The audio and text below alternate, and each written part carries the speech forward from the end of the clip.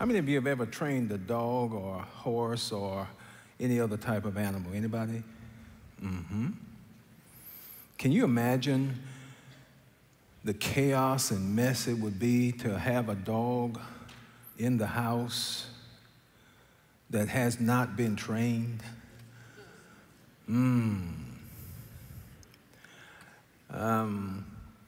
Let's watch a video. It's only a little over 2 minutes that will give us some instruction. Watch this. House training your puppy really just boils down to a few basic principles. One, you need to have a proper setup and use management tools. What you're going to want is a short-term confinement area, a crate, and you're going to use that for as long as you believe your puppy can hold its bladder. If you're doing outdoor training, you don't necessarily need to have a long-term confinement area, but if your puppy's really young and not going outside yet, or your schedule doesn't allow for you to bring your puppy to potty breaks frequently enough, then you're going to have a long-term confinement area. A long-term confinement area is a place where your puppy can do no wrong. You're going to have in that long-term confinement area an indoor legal toilet for your puppy to eliminate on in the event that you can't bring them to the toilet yourself. Often we use wee-wee pads or newspaper, some sort of an absorbent surface. You want to start by covering the entire surface with the pads or newspaper. This way you are setting your puppy up for 100% success. They can't make a mistake.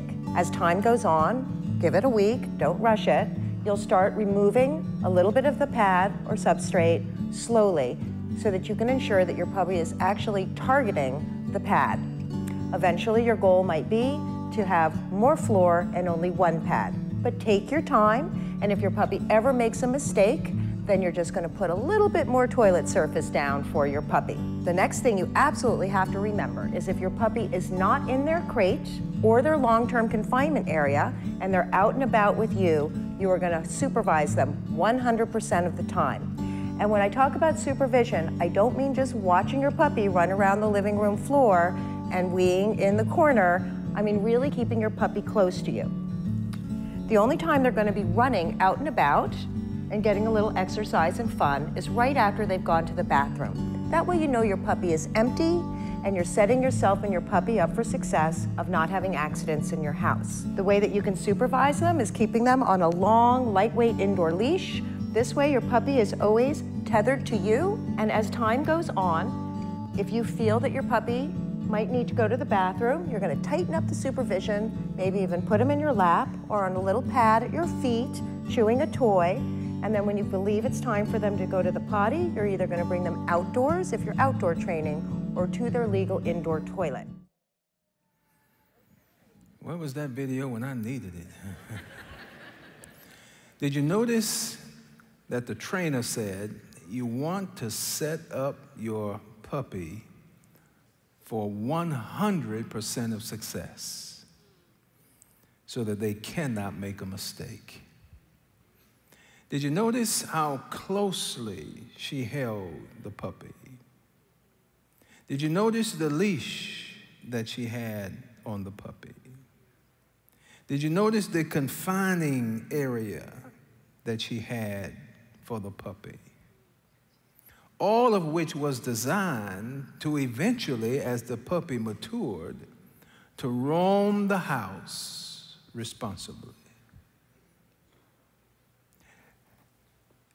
This word padia means to child train. So as we continue our series on in training, recognizing the divine in discipline, we're looking at the word padia, which means to child train. It is the picture of a parent training a child, or a tutor training a student, or an experienced journeyman training a protege, or a farmer training an animal. It is a picture of God training us, holding us close, compassionately, setting us up for 100% of success. Most people still think that discipline is God punishing them for something they do wrong. He certainly does correct us, but it is way, way more than that. In fact, most of God's child training has nothing to do with us doing wrong. So, if you are going through a difficult time, please understand that God is not trying to tear you down. No, no, no. I want you to get that. Look at the person next to you and say, no, no, no. Y'all didn't wave your hand over here. Say, no, no, no. He is not trying to tear you down. He is trying to train you up. Because he wants us to roam this world freely, responsibly, to bring him glory, to bring good to others, and to grow to our highest potential. There is no joy to gain without pain. There is no joy to gain without pain. Let's see what the Hebrew writer says. Hebrews 12. As you endure this divine child training, remember that God is treating you as his own children. Who ever heard of a child who is never child trained by its father or mother? For our earthly fathers child trained us for a few years, doing the best they knew how. But God's child training is always good for us so that we might share in his holiness. No child training is enjoyable while it is happening. It is what? Painful. But afterward, there will be a peaceable harvest of right living for those who are trained in this way. Here's the sermon in a sentence. The Lord's child training has three purposes. One is preventative, two is corrective, three is reformative. The Lord's child training has three purposes. One is preventative. He wants to help us avoid negative consequences. The other is corrective. When we don't avoid negative consequences, he wants to restore us from negative consequences. And the third is reformative. He wants to reshape our thinking, our beliefs, because our beliefs impact our behavior. Some of us keep making the same mistakes because of faulty beliefs. And God wants to reform that. He wants to reshape that. That's his three purposes. Protective or preventative, to avoid negative consequences. Corrective, in order to help us restore from negative consequences. And thirdly, he does it reformative, to reshape our thinking, our philosophies, our beliefs, because that is what in fact impacts our behavior. I want to have 2 points today, then I'll go to my seat. Number one, discipline is designed at times to inflict pain to gain our attention. Discipline at times is designed to inflict pain in order to gain our attention. If I'm honest with myself, if you're honest with yourself, when God is blessing me with prosperity and I'm on an upward climb, I tend not to pay too much attention. But when I'm afflicted, then he gets my undivided attention. So the root word to padeo means to strike. It means to whip.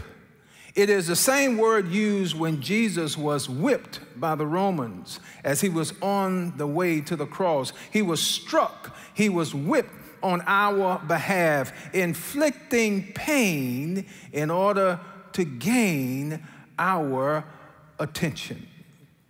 And so sometimes God inflicts pain to gain our attention. It's not just physical pain. It's not just emotional pain. It could be financial pain. It could be relational pain, all designed as he's holding us close, keeping us on a leash, confining us, ultimately so we can mature and roam responsibly. I remember my stepdad taught me this lesson. He child trained me, and I had to experience some financial pain. Before I married as a young man, he bought me a car, 1977 LTD 2, blue and cream top, cream interior. And he told me this. He said, now, boy, this car will always be good to you if you check your brake fluid, if you check your transmission fluid, and if you check your oil. Check those fluids every month. And of course, I didn't.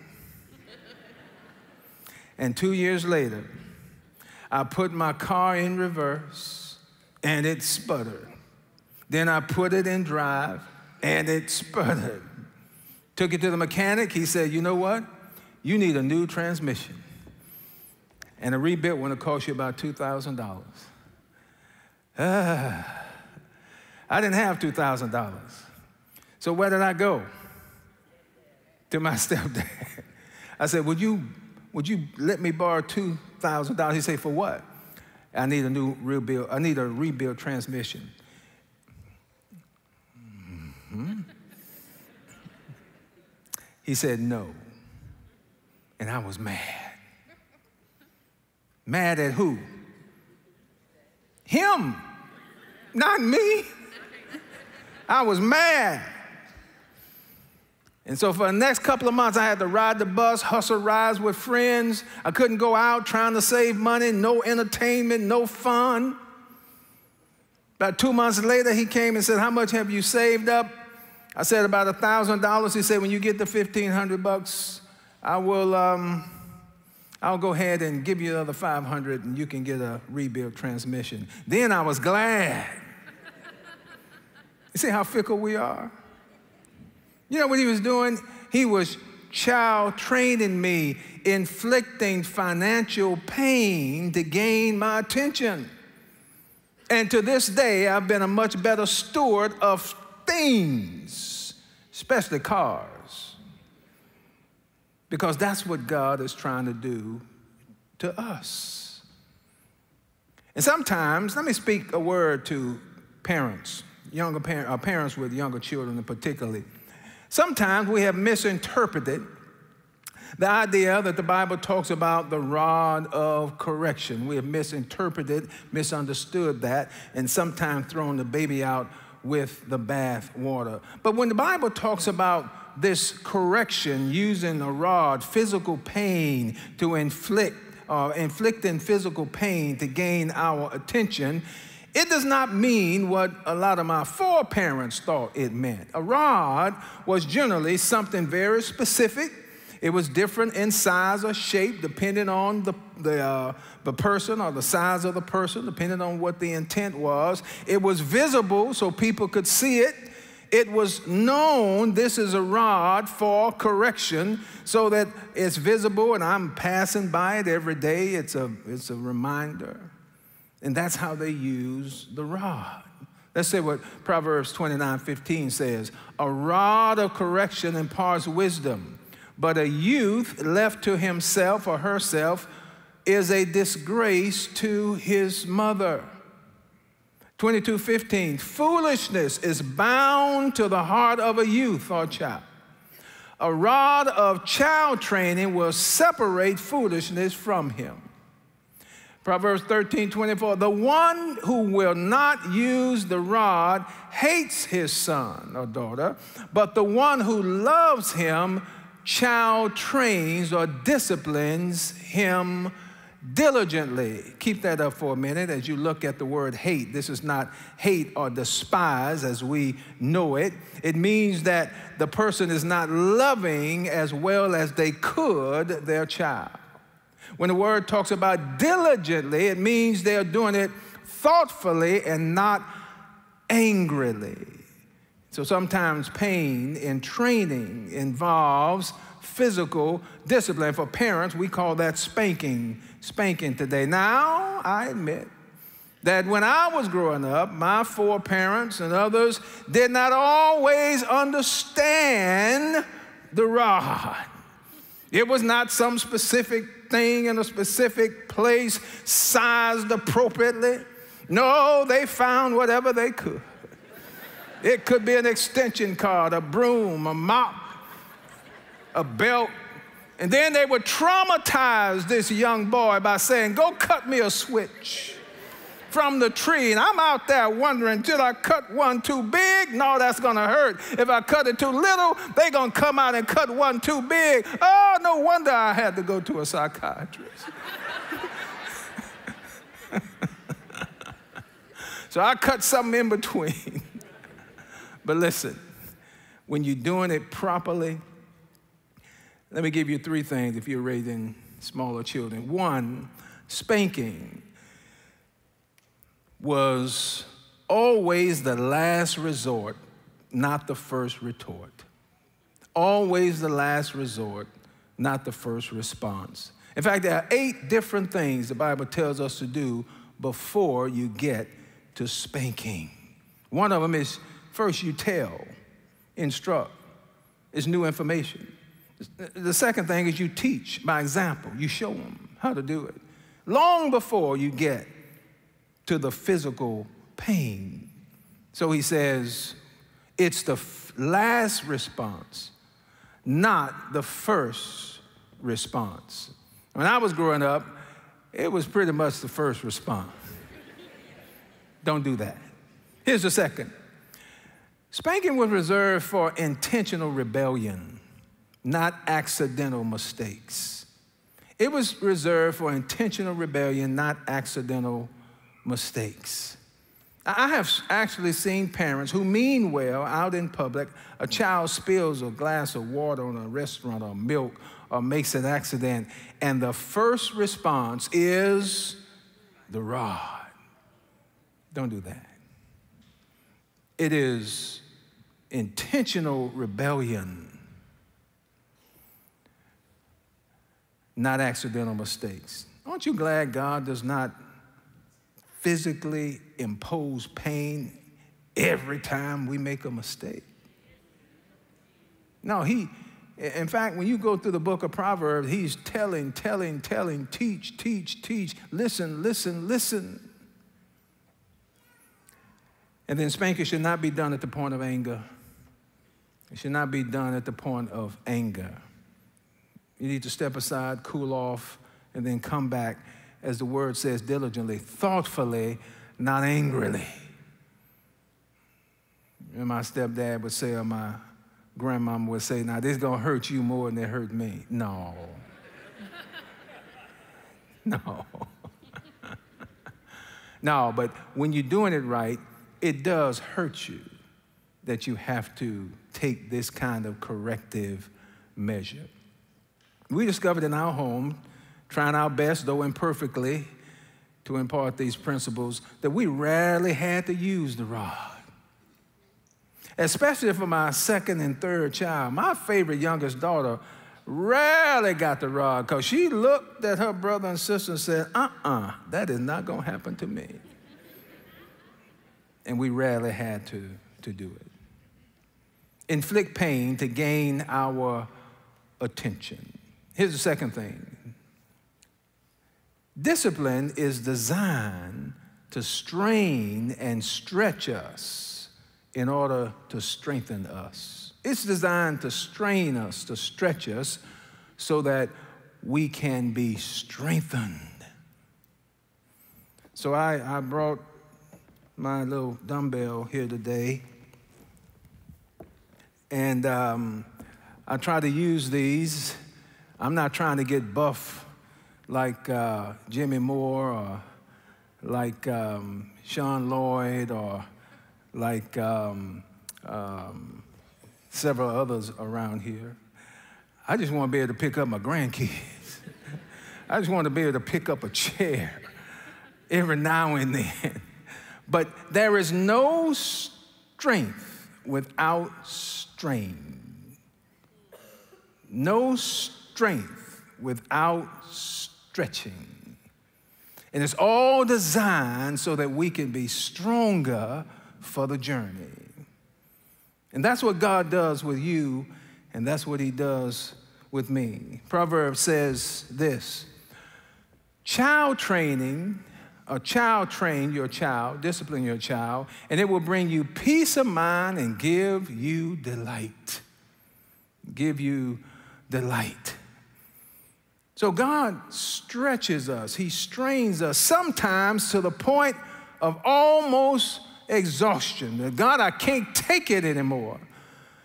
But oh, he knows how much we can bear. Tutors stretch their students intellectually, push them beyond the points they thought they could go. The military stretches a soldier to the point of exhaustion, stretching them in order to strengthen them for the battle ahead. I'll close with this in Hebrews 11, comes before Hebrews 12, and it feeds into Hebrews 12. Hebrews 11 is a list of characters. We call them heroes in the faith. And these are heroes in the faith who've experienced God's child training. Most of the time, it was not because they had done anything wrong. It was because he was straining them. He was stretching them so they could be strengthened for the future. Let me give you three, and I'll go to my seat. One was Abraham. Abraham was 75 years old when God told him to leave his family, leave his relatives, leave his culture, and go to a land that I will show you, and I'm going to give you a son. His wife was barren, Sarah, who was 10 years younger. She could not have children. But he said, you are going to have a child from Sarah. But it took 25 years. During that 25 years, God stretched him and strained him, but eventually gave him a child from Sarah, though she was barren. And it strengthened them so that they now could train young Isaac, who would then be the progenitor for the nation of Israel. You can imagine a time in that 25 years when Abraham thought it was never going to be, to the point of exhaustion, and he almost gave up. And then his grandson, Joseph, 13 years, going through pain and stretching and strain. At 17 years old, sold by his brothers, down in Egypt, in the pit, in the palace, in the prison. And for 13 years, he went through difficult times, but he lived to be 110. So for the next 80 years, he was able to prepare and save the nation that God would later call to be Israel. Let me ask you a question. If you knew you had to go through 13 years of hell, 13 years of stretching, 13 years of straining in order to be strengthened for the next 80 years, would you take that deal? I know I would. Some of you are looking at me right now. You are in a stage of being spiritually suspended, stretched, strained, almost to the point of exhaustion. But God is up to something. It's always too soon to quit. He's holding you close, compassionately, has you on a leash, confining you. But it's all designed for you to mature so you can roam about responsibly, to bring him glory, good to others, and grow to your highest potential. Can I give you another one? Moses, 40 years in the wilderness, 40 years being spiritually suspended, 40 years being strained and stretched, all designed for him to strengthen a nation, to inherit a promised land. So I don't know what you're going through right now, but I do know this. The one who is child training, if we can trust our earthly fathers and mothers who did the best they knew how much more can we trust God who always child trains us for the good? I may not understand it right now. I certainly will not like it right now. But he's always up to something much bigger than myself. Let's pray together. I want to challenge you in this prayer to do some remembering. Heads are bowed, eyes are closed. I want you to remember, no pain to gain, no joy to gain without pain. Can you think of a time in your life that's already happened where you experienced a time where God stretched you, strained you, almost to the point of giving up, and yet you were strengthened for the journey ahead? Can you think of that?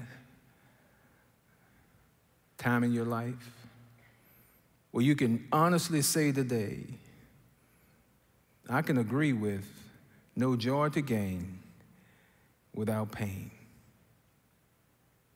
Now I want you to think about what you may be going through now, or maybe a loved one may be going through now. Maybe you can be of encouragement to them and say, despite you being stretched and strained right now,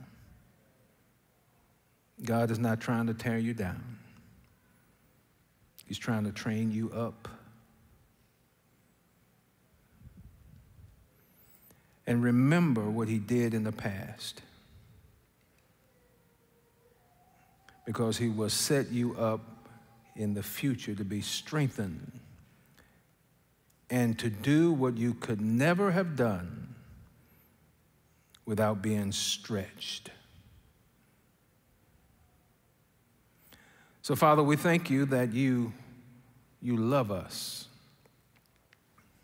And we love you because you first loved us. Now some of us are going through some difficult times, enduring suffering. It may be our fault, it may not be, but it doesn't matter because you are in control of child training us. So when we have not taken preventative measures,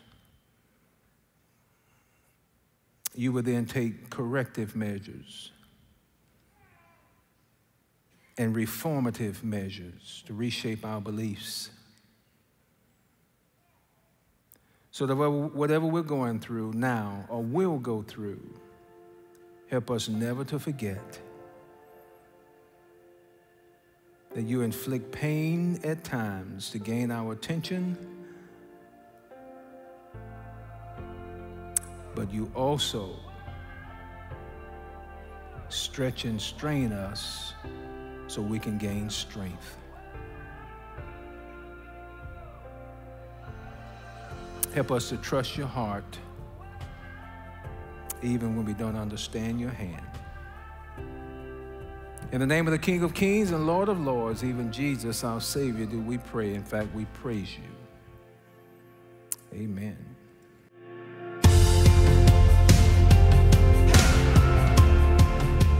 Thanks for joining us today. We love to pray for you and celebrate alongside you. Please share anything going on in your life with us at hopechurchmemphis.com/prayer and subscribe to the Hope Church Memphis YouTube channel to experience previous worship services and more.